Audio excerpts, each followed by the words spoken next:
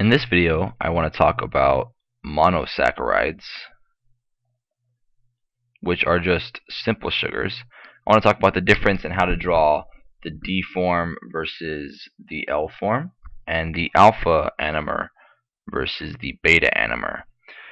And I'm going to do this for, I'm actually just going to show you the Hayworth projections for all these different sugars, but I'm only going to do the example for one particular sugar, and then I'll post a link for you guys that kind of gives you a description of all these different monosaccharides.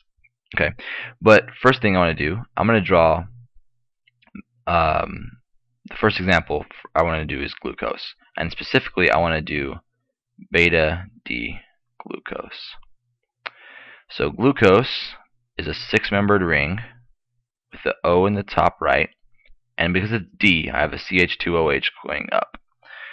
Now, the way I remember how to draw glucose is when I think of glucose, I think of milk duds, because milk duds are sweet and they're full of sugar, and glucose is a sugar, and that's fun and easy. Okay, so in order to kind of understand why I even wrote milk dud here, is that we have to number these carbons, keep an eye on them. So there's 6, 5, that's carbon number 4, 3, 2, and 1. So it's those are the 6 carbons there. Okay. Now, this in order is carbons 2, 3, 4, and this dud here, DUD, stands for down, up, down. So the OH on the second carbon goes down, the OH on the third carbon goes up, and the OH on the fourth carbon goes down. Okay, so that's how I remember that. Now, I want to split the page in half and kind of show you how that's different from alpha D-glucose in just a second. What about the OH that goes on the first carbon? Because it's beta, the OH is going to go up and be on the same side as the CH2OH. Okay, so the way I kind of keep that in mind is I think of beta equals batter up. That's just what helps me remember. That's specifically for the D form, right? But the technical definition of beta is that the OH on the anomeric carbon, which is this carbon, right? That OH is going to be cis, or on the same side, to the CH2OH, right? They're both on the same side. They're both up. Okay. So how does this differ from alpha D-glucose? Well, alpha D-glucose differs only at the anomeric carbon, right? So most of it is going to be, actually let me draw that a little bit bigger. Alpha D-glucose looks like this. So it's still a D sugar, so the CH2OH is going to be up like that. And this is still going to be down, up, down, right, for carbons 2, 3, and 4. The only difference is that instead of the OH group going up, the OH group is going to come down, so that it's alpha. So I know that alpha has to be trans, right? The OH group has to be trans to the CH2OH, and they are. This one's going up and this one's coming down. So this OH group is trans to the CH2OH. Okay. Now, how do you draw the L forms of these? Well, the way I remember it is that if I just draw the D form, the L form is the same thing, except everything that was up is now going to be down, and everything that was down is now going to be up. So if I draw beta L-glucose, right, that's going to be the enantiomer of this. So still the 6-membered ring, just like this, with the O up, with the O right here. Right now, instead of the CH2 going up, it's going to come down below the plane. This was down, up, down. Those are all going to be reversed. So it's going to be up, down, up, right? And this OH was up, so now it's going to go down. Notice that this is still beta, right? So we would expect to see the OH group on the anomeric carbon. We want that anomeric carbon OH to still be on the same side as the CH2OH, and it is. Okay, so I'm going to just circle these anomeric carbons in purple. Okay, so now I'm going to do alpha L-glucose, and that's going to look like alpha D-glucose, except everything is flipped upside down. CH2OH comes down. There's going to be up, down, up for these OHs. And here the OH was down, so now it's going to go up, and it's still trans to the CH2OH because it's alpha. Okay. So now, the kind of way to remember that, I'm going to do a few more sugars, right? Doing glucose, galactose, fructose, ribose, and deoxyribose, because those are the most important ones to biochemistry. I'm not going to manipulate them all in the same way. Instead, I'm going to, like I said, I'm going to link you to a sort of PDF of all these different sugars drawn the correct way. So, I'm henceforth, for the rest of these sugars, I'm only going to draw the beta-D form, and then I would expect that you would manipulate it according to the sort of the way you should remember it. So, so Beta-D-Galactose is also a 6 carbon sugar, and it's on the 6-membered ring as well. So Beta-D-Galactose, it's D, so the CH2 is OH is going to go up, but now it's not going to be a milk dud. For this one, it's DUU. Okay, so again, carbons 2, 3, and 4. So it's going to go down, up, up. Those are where the OHs go. Now it's beta, so it's going to go up and be on the same side as the CH2OH. Okay, so this is Beta-D-Galactose. All right. Now the next one I want to do, henceforth, like I mentioned, I'm only going to draw the beta-D forms. Okay, because that's sort of the way I remember it. I just remember the beta-D forms, or the D form really, and then I just remember how to manipulate it if I want something else, right?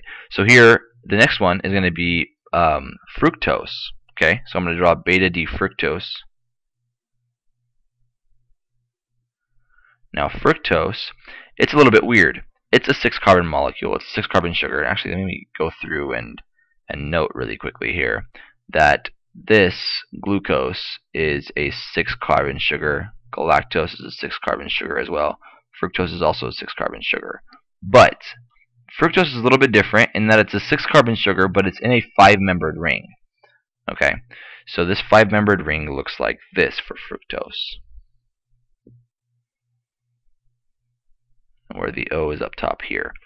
Okay, so it's still a D sugar, so the CH2OH here, the 6th carbon, is going to be pointing up. Okay, so now let's number these carbons like we did with glucose, because now we have a 5-membered ring, so that might be a little bit different. So 6, 5, 4, 3, 2, or missing the last one. So I'll actually show you what happens in just a second. But for fructose, I think of the acronym, I think of fructose is just UD, right? FUD. So that's just for carbons 3 and 4, right?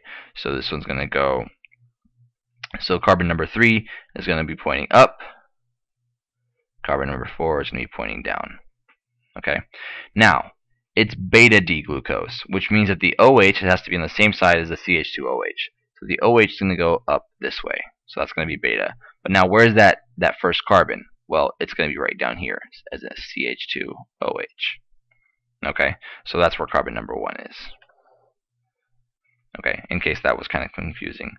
So fructose is a little bit weird there.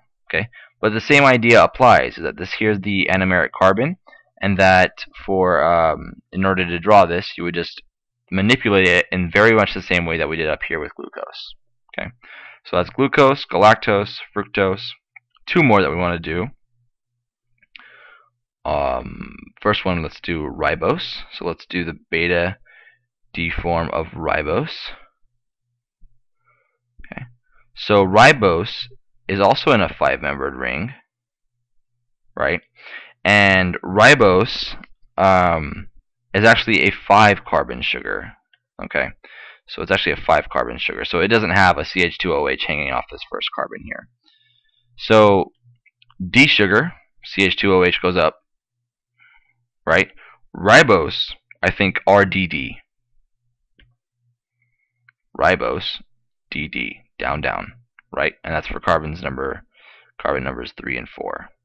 Okay, so the carbons are numbered 6, 5, 4, 3. Oops, not 6. I just said it was a 5-carbon sugar. What am I doing? This is carbon number 5, 4, 3, 2, 1. So, excuse me here. This is actually carbon number 2, and this is carbon number 3. Okay, forgive me for that error. At least I caught it. Okay, so here at carbon number 2, we're going to have an OH going down, and this carbon number 3, an OH going down. Okay, now it's beta, so the OH is going to be on the same side as the CH2OH, so it's up, and that's it. That's ribose. Okay, ribose is important when we're talking about nucleic acids, right? RNA, ribonucleic acids. This is the sugar, the pentose sugar that they're actually concerned with, right? Pentose, 5 carbons, 6 carbons is a hexose. Okay. So the last one I want to mention is deoxyribose, which looks like this. It looks pretty much exactly like ribose. So I want to draw the Beta-D-Deoxyribose, okay, which is also a 5-carbon sugar. Okay, it looks nearly identical to ribose. The only difference is that the 2' or the second carbon, carbon number 2, instead of it's deoxy. It doesn't have an oxygen here at carbon number 2. It's just a hydrogen and another hydrogen here. Okay, so here there's no OH group. Okay, so it looks just like ribose.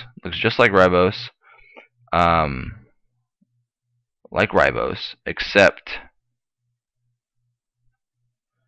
carbon 2 has no OH group, right? And that's where the deoxy comes from. You lose that hydrogen. It's just a hydrogen at the second carbon there. Okay, so we go back to these carbons: 1, 2, 3, 4, 5. Okay, so this is Beta-D-Deoxyribose. So let's not forget this OH going up here. So then that's essentially it. What I'll have now is, if you want to draw any of the other forms, you would simply manipulate them, knowing that you know all these different things here. That if you want to turn it from a D to an L sugar, you just take everything that was up and put it down, everything that was down, put it up, and then keep in mind that the beta has to be cis to the CH2OH, and the alpha has to be trans to the CH2OH. Like I said, I'll post a PDF along with this video so that you can see how the remainder of these drawings look. Okay, I hope that was helpful, and good luck studying this stuff.